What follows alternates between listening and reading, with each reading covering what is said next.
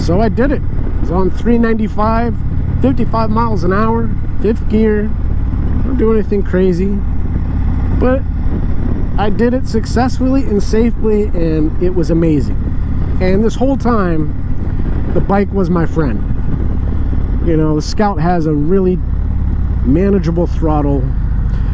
It can get you into trouble if you're foolish. And I successfully learned how to ride a motorcycle on an Indian Scout.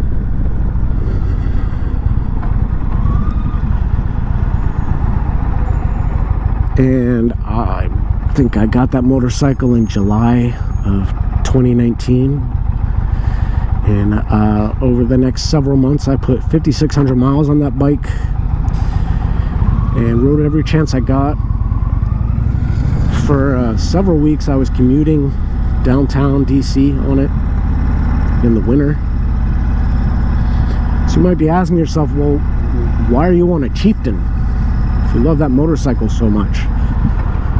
Well, unfortunately, I have a herniated disc in my neck. Had it forever. And the seating position on the Scout is quite a bit more forward than what you're seeing here now. And by September, I did my first ride down to Skyline Drive, which is beautiful. And I think I was on my motorcycle for like 10 hours. You know, I stopped plenty, of course. Gotta take your pictures and all that.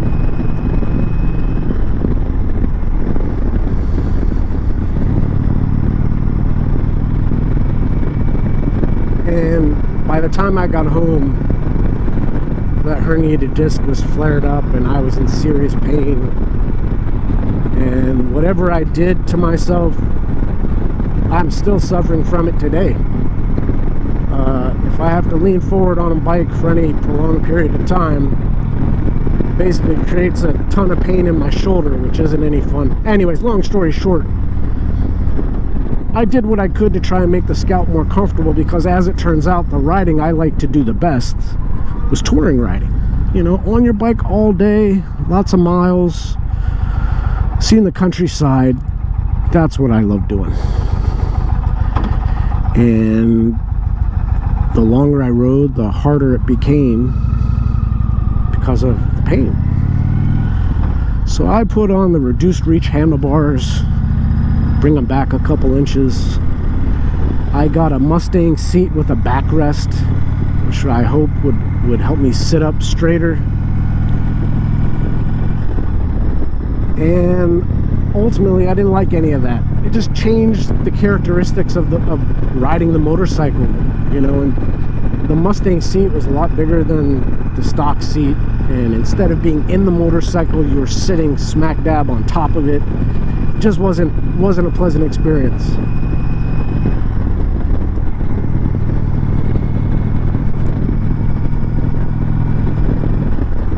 And I slowly but surely came to the realization that if I was going to continue riding the way that I like to ride, I was going to need a new motorcycle. It was really upsetting because I love my Scout. I absolutely loved it.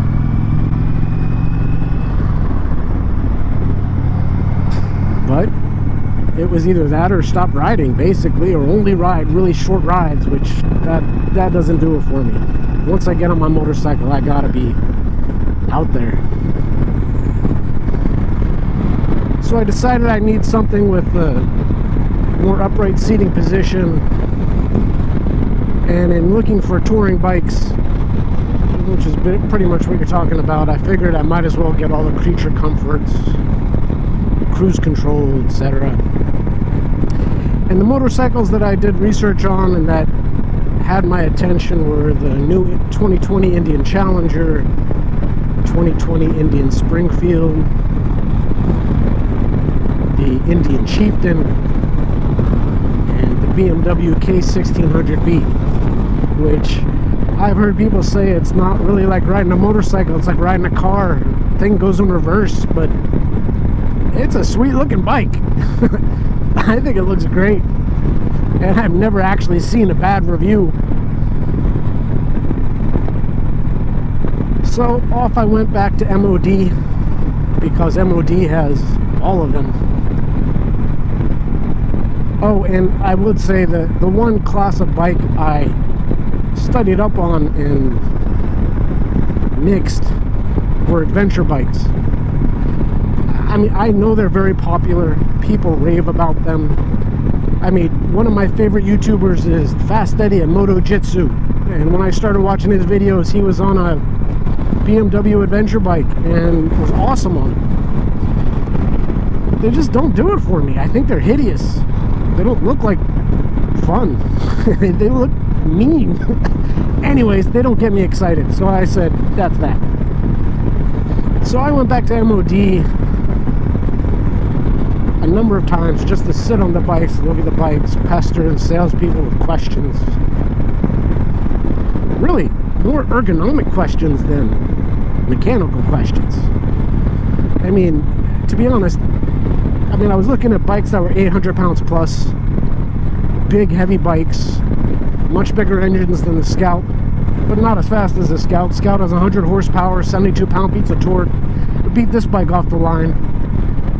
It'll be this bike at speed when you're in 5th gear and you give it some gas. Scout's gonna outperform this motorcycle.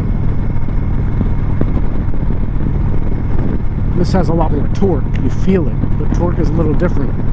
One thing to know about me, I'm not mechanically inclined. You're not going to catch me talking about the mechanics of a motorcycle and actually knowing what the heck I'm talking about. And that's okay. I mean, I can't even change the oil on this. I can ride it, and that's about it.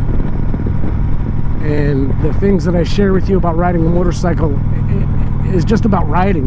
You know, I could barely explain the difference between torque and horsepower. Anyways, that's all besides the point. We'll get to all that later.